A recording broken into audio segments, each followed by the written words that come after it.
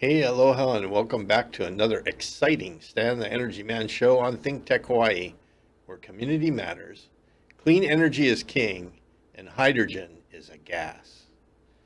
Today's show is all about catching you up on the latest and greatest in hydrogen news from around the world. And a good part of today's news comes to us courtesy of the California Fuel Cell Partnership and Mr. Keith Malone over there, who does all their public outreach. And the first story Keith sent me was out of North Africa, where obviously solar and wind resources are very sufficient and could provide the continents, all the continents need by themselves. Apparently there's a robust natural gas pipeline also between Africa and Europe. And rather than using all that solar power to send electricity through a wire, they're exploring the possibility of turning the solar power into hydrogen and introducing it into the natural gas pipelines to go and put that energy through their pipelines to get to Europe. This would certainly make for a much cleaner grid and a much easier project than trying to force that energy through a wire. But before I move to the second story, this first story brings up an important point.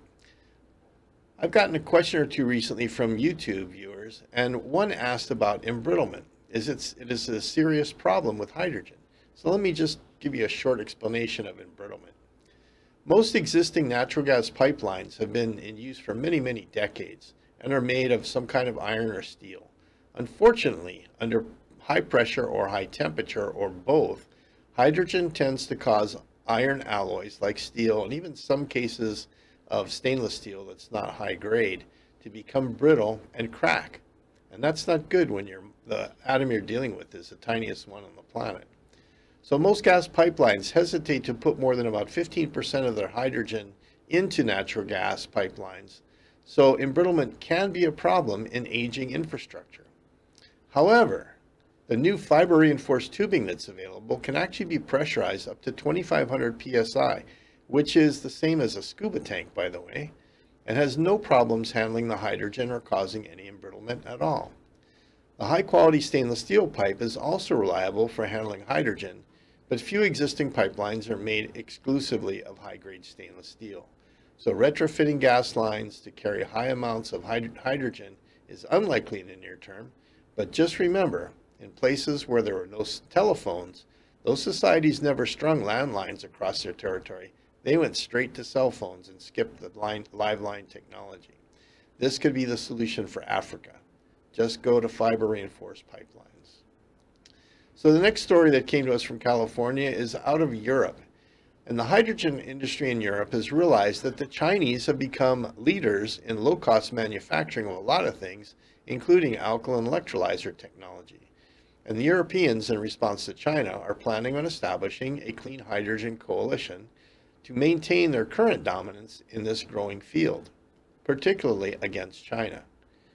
As public utilities struggle to deal with the growing amount of intermittent renewable power, the use of electrolyzers to make use of curtailed power and to be a load on their grid and turn it into storable energy is gaining popularity.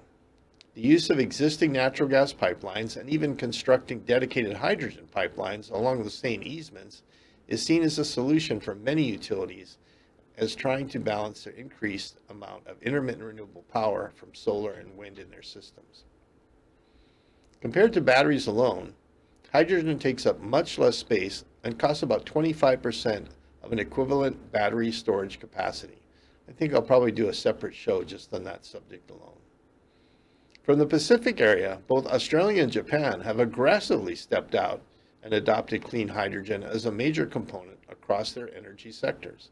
In 2017, Japan introduced a hydrogen strategy, and the result is that it's growing into the most advanced hydrogen economy in the world today, overall.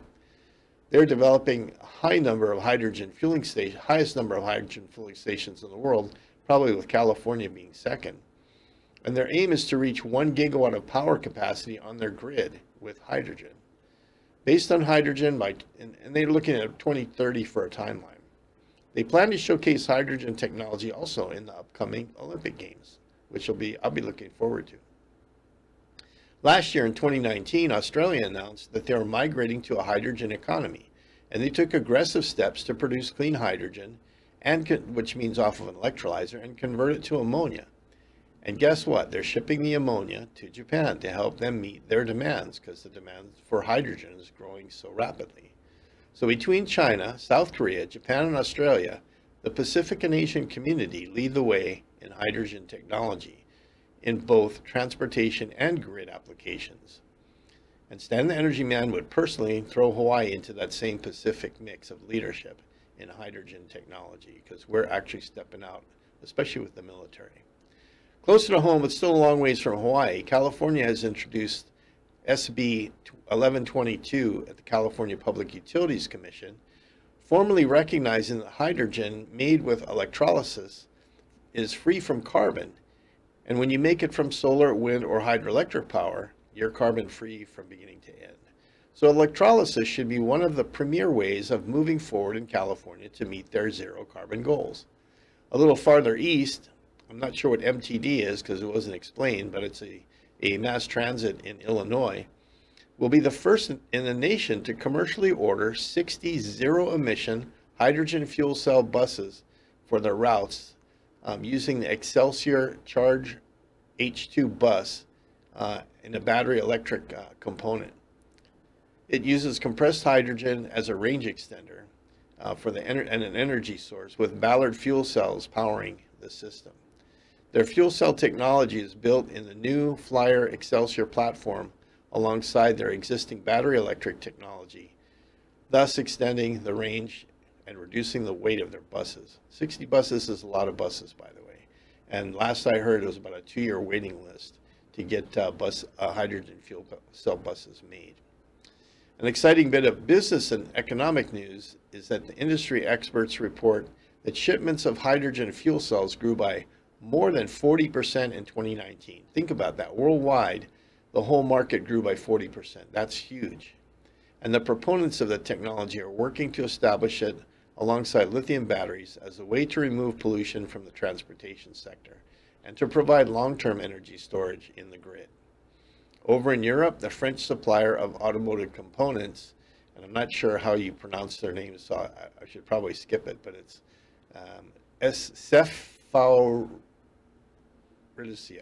I don't know, something like that, is pushing ahead with the development of a fuel cell technology that can be adapted to existing vehicles as well as cars and trucks of the future.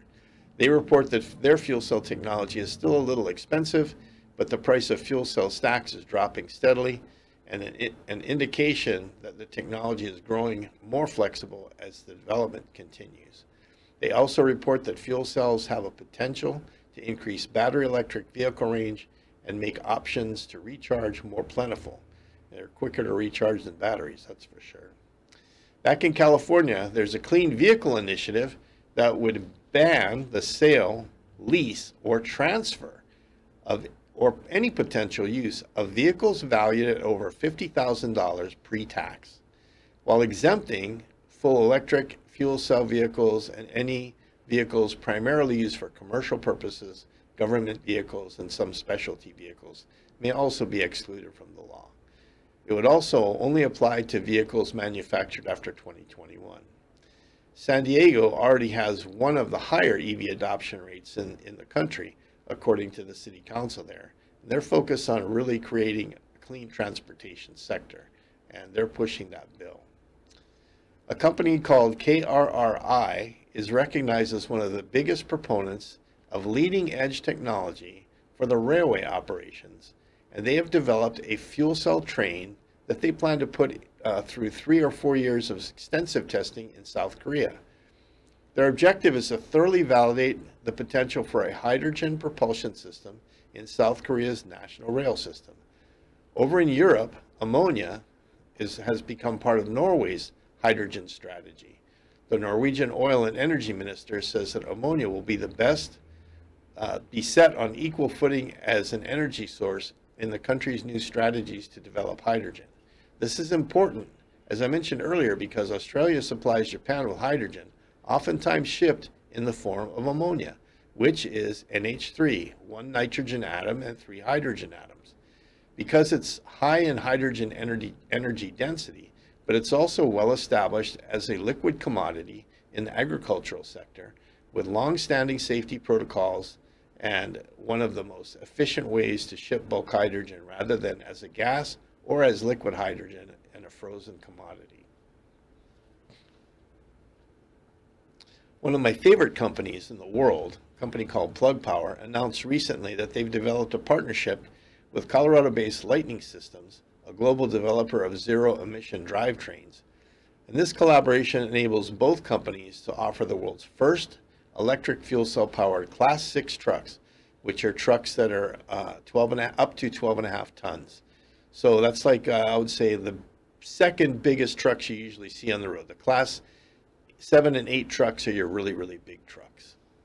But they'll be capable of supporting the middle delivery logistics between warehouses and distribution centers. So Plug Power is already a big player in the material handling equipment and hydrogen, and the Lightning Systems will deliver both standard and long-range classic trucks through their partnership, taking full advantage of the value that fuel cells offer in commercial fleets for high utilization, long range, fast fueling, and maximization of cargo volume and payload, which are really important. Plug Power's ProGen engines provide 90 kilowatts of fuel cell electric power and utilize the latest generation of the company's proprietary MDA and metal plate stack technology, which delivers industry-leading power density. The standard vehicle offerings include an impressive 20 kilograms of onboard hydrogen storage, delivering an average range of 200 miles and an extended range option that goes to 400 miles, doubling the range. Back in Europe, 2 Air Liquide initiatives will be underway shortly. They awarded contracts to develop fleets of taxis and medium-haul trucks, predominantly in France.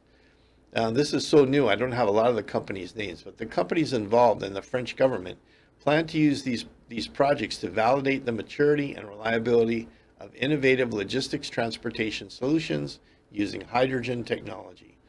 The model will reduce emissions by more than 2,000 metric tons of CO2 a year, the equivalent of the annual emissions of more than 700 sedans.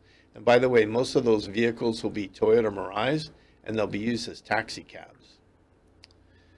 The story that made it to the top of my wish list this Sunday is South Korea auto manufacturers that are already producing 2 production hydrogen fuel cell cars has announced that they'll be launching production of a hydrogen fuel cell pickup truck in 2023.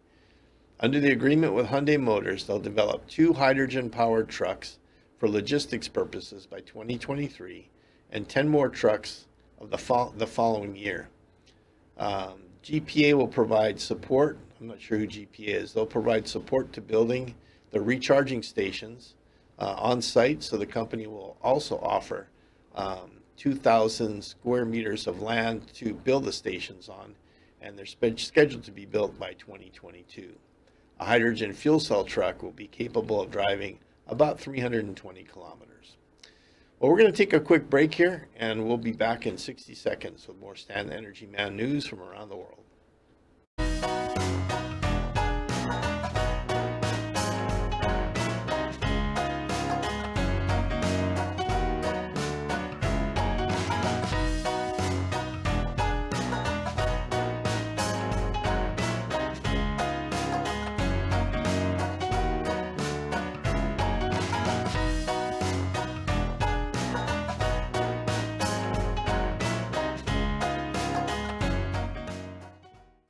I'm Rusty Komori, host of Beyond the Lines on ThinkTech Hawaii. I was the head coach for the Punahou boys varsity tennis team for 22 years, and we were fortunate to win 22 consecutive state championships. My show is based on my book, also titled Beyond the Lines, and it's about leadership, creating a superior culture of excellence, and finding greatness. I feature a wide range of amazing guests who share valuable insights about how going beyond the lines leads to success in everything you do in life. I'm looking forward to you joining me every Monday at 11 a.m. Aloha.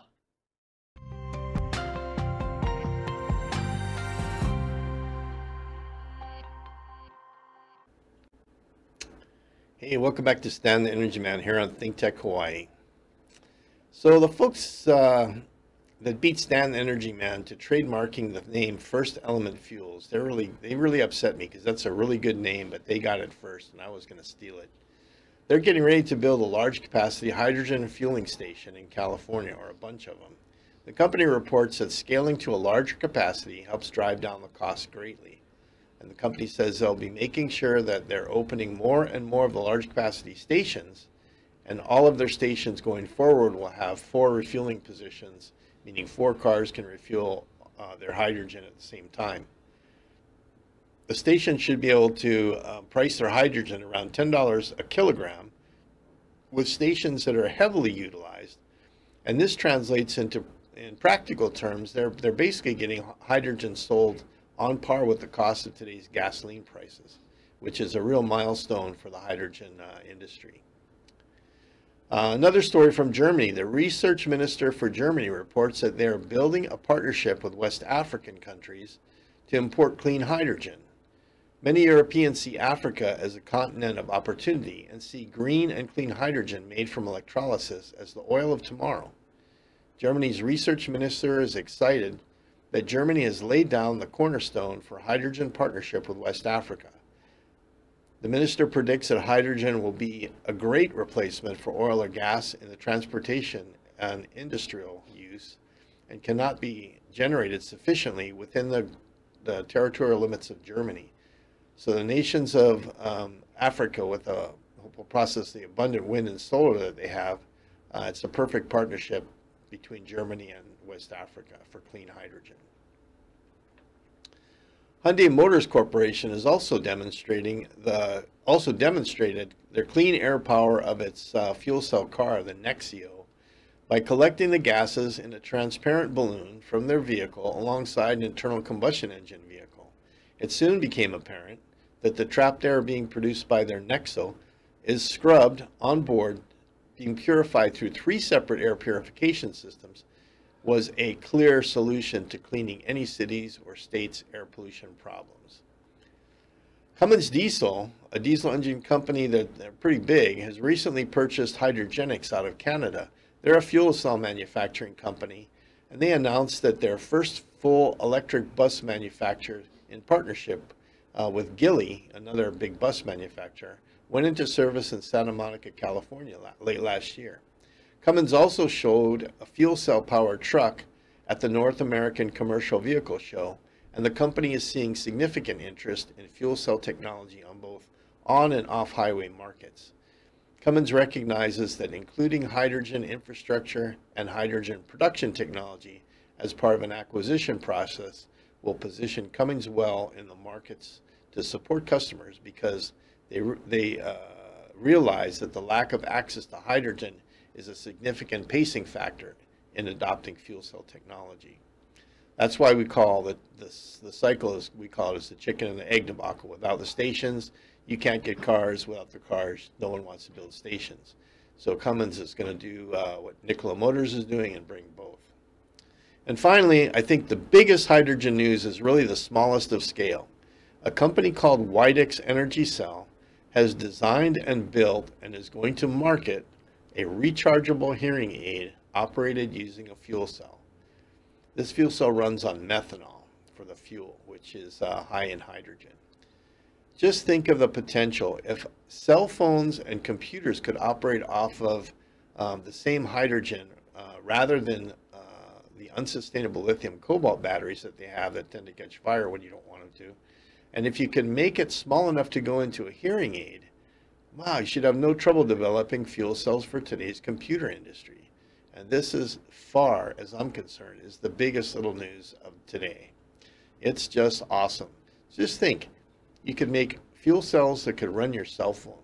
And when you wanted to recharge them, instead of plugging it into something at the airport, like yesterday I was at the airport, there were people plugging their cell phones into every outlet they could find. Fuel cells, you could carry a little spare thing to squirt hydrogen in your phone, and you're back up and running in seconds. So I do get some questions from time to time from viewers, especially on YouTube. And one of them was a guy who said, Stan, yeah, hydrogen's great, but I'm still sold on batteries. Well, you know, a lot of things that we look at today are marketed really well, including batteries. And I have to tell you that as a hydrogen guy, I have to like batteries too, because I always have batteries mixed with hydrogen. The batteries perform a really important role in smoothing and reacting quickly to power change requirements. So anytime you're using hydrogen fuel cells in your system, you're also probably pairing it up with a well-matched battery for whatever you're going to be doing, whether it's a residential house or an industrial application or a vehicle. And the balance there is important. And that's why it takes a really good designer or a good electrical engineer to help you design that system properly. But I'm here to tell you, not all batteries are created equal. And I spent last weekend on the Big Island and spent some more time with Paul Pontio at Blue Planet Research. And I can tell you that, every time I see the lithium iron phosphate batteries, I just wonder why we're bothering with lithium cobalt at this point in time. The lithium iron phosphate is a little bit more expensive, a little bit heavier, so it's a little bit more limited in the transportation use, but it's so much more stable and so much safer, and so much more reliable, and has such a longer cycle life than the other technologies, and gives you great performance. So for those of you that think that Elon Musk and his wall and his Tesla are the cat's meow, you really ought to try and look at the Sony technology, which I think has been bought out by a company called Murata in Japan, which is lithium iron phosphate. I think there's probably some other companies that are pushing the same kind of technology, and you should check them out. But Google something called the nail test and watch a lithium iron phosphate cell compete against a lithium cobalt cell, and it will scare the bejeebies out of you when you see the cobalt technology burst into flames, almost explode, when the other battery, when it gets punctured by a nail, just kind of fizzles and gurgles, and then nothing happens. So not all batteries are created equal. I did a whole show on that, and I really think if you're going to be a battery fan, you really probably ought to be a little bit more specific. So one of the stats I always keep in my head that ought to impress any battery person is, yeah, you can get energy in to energy out pretty well with a lithium battery. But when it comes to storing energy, and I especially relate this to transportation because I'm a former aviator, weight matters. And there is no element on Earth that gives you the energy density that hydrogen does. That's why they use it to launch rockets to outer space as liquid hydrogen, because you just can't get any more energy density. So for example, the typical lead acid battery in your car will give you 55 amp hours for every kilogram of battery that you have. The typical lithium battery will give you in the neighborhood of 400 to 600 amp hours per kilogram. A hazardous material that we use in the Air Force called hydrazine, we use it in F-16s for their backup power generation. It gives you about 2,200 amp hours per kilogram of weight. Hydrogen fuel cells give you 26,000 amp hours per kilogram of weight. So you just cannot get better energy density out of anything, battery or anything else, than hydrogen. And when you put it on a big scale, like when we start to have grids that have gigawatt scale energy storage requirements, you won't be using batteries, because you can't dig up enough cobalt and enough lithium to put that many batteries in all the cars and all the grids. You're going to end up using hydrogen, because whether it's in ammonia, whether it's in liquid hydrogen, or whether it's just pressurized gas, hydrogen gives more energy density than any other storage medium that you can think of. And oh, by the way, yes, it is safe. And I've done several shows on hydrogen safety. And let's just say that when you don't have any oxygen mixed with the hydrogen, it just plain isn't flammable. Most of the people that deal with gases in the industrial world or in laboratories will say they are much more comfortable working with hydrogen gas than with pure oxygen gas. And that's a fact. A little tidbit from my aviation background: if you ever go up to an airplane and you see where their oxygen system vents to the outside to stabilize its pressure, you'll see a red circle painted around it, and it says, "Do not touch."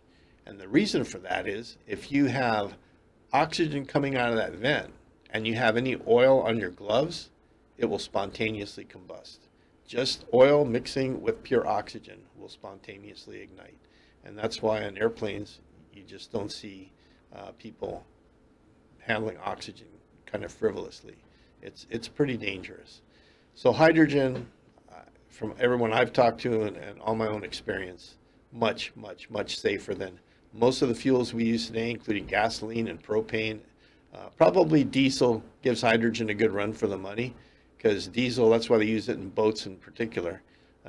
It's much safer to use than gasoline in terms of safety, but hydrogen beats them all. So anyway, that's going to do it for this week's Stan the Energy Man. Thanks for joining us here on ThinkTech Hawaii, and we'll join you next week here from beautiful downtown Honolulu.